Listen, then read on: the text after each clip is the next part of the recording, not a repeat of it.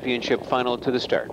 They're off and trotting. Hanko Angus. Moneymaker is leaving a bit. Lifetime Memories out well along the inside. Corncob Conch joins the top four on the far outside. Moneymaker is going to be spotted near the front. Racing five back is VJ's Viceroy. Magician getting away in sixth. Raffaello Ambrosio is seventh. Fool's Goal is eased away. Floated out eighth on the outside. Then Psychic Spirit and Corvette Hennifer to his flank along the inside. Corncob Conch, Hanko Angus. Moneymaker shows up third past the quarter. Lifetime Memories is fourth. Magician took in from fifth. VJ's Viceroy sixth, and Fool's Goal still seventh on the outside. They trotted to the opening turn in 25 and 4. Corncob Conch, the leader, into the backstretch. Hanko Angus landed in second. Moneymaker dived in briefly. She's up and moving. Wally Hennessy wants her on top early before the half. Lifetime Memories is fourth. Magician brought out from fifth.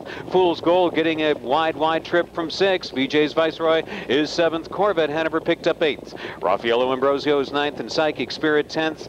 Moneymaker has hit the front, 55 and 3. Pretty moderate second quarter of 29 and 4. Moneymaker 3/8 of a mile away. Magician moving up on the outside to challenge on this final turn and prompt along the great mare. Corncob Conch is on the inside third. Hanko Angus is fourth. Lifetime Memories gaining fifth. Raffaello Ambrosio is sixth. VJ's Viceroy from seventh. Psychic Spirit was eighth. Corvette Hennifer ninth. Fool's Goal made a break and is out of it 10th. Moneymaker off three quarters, 124 and 3. Magician is right up alongside her. What a duel looming now. Magician poking ahead in front. Moneymaker trying to battle back on the inside, but Magician has got the number of Moneymaker this night. Magician will stride away for Dave Miller and win the 49th Maple Leaf Trot by 2. Moneymaker, thanks for the memories, a brave and game second. Lifetime Memories third. Magician has set the track Canadian and stakes record 152 and 3.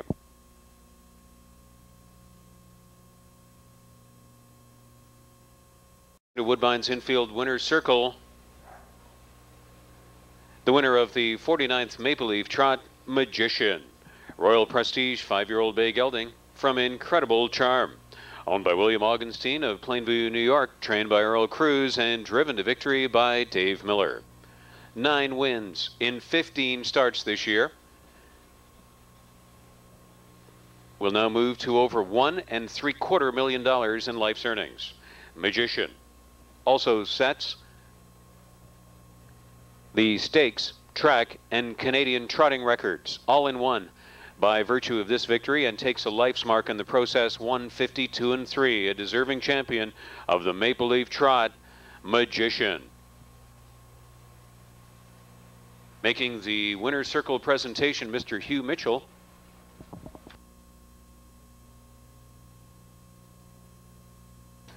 The Senior Vice President of Racing for the Ontario Jockey Club, to the connections of Magician.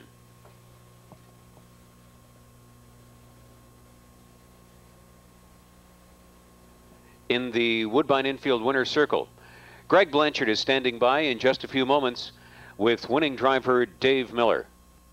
It spoils the farewell party of Moneymaker, and it took a track and Canadian record to do it. 152 and 3, Dave Miller. This horse seems to come up at the right time, and he was fantastic again tonight. Yeah, he does. He seems to show up at the right time, and he just raced unbelievably big tonight.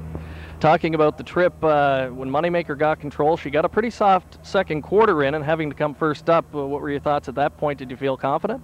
Well, I really didn't want to have to come first up again. I waited on the horse in front of me was half out, and I was hoping to pick up cover, but when he's good, he can rough it, and he proved that again tonight.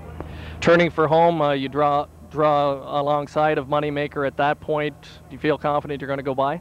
No, not at all. You really can't tell about her. I've gotten that close to her before, and she's held me off, and I was never for sure until I got by her. Okay, Dave, we want to thank you tonight. Congratulations. Good luck tonight in the Metro. You're driving Hasty Hall there. Thank you. Yeah, thank you very much.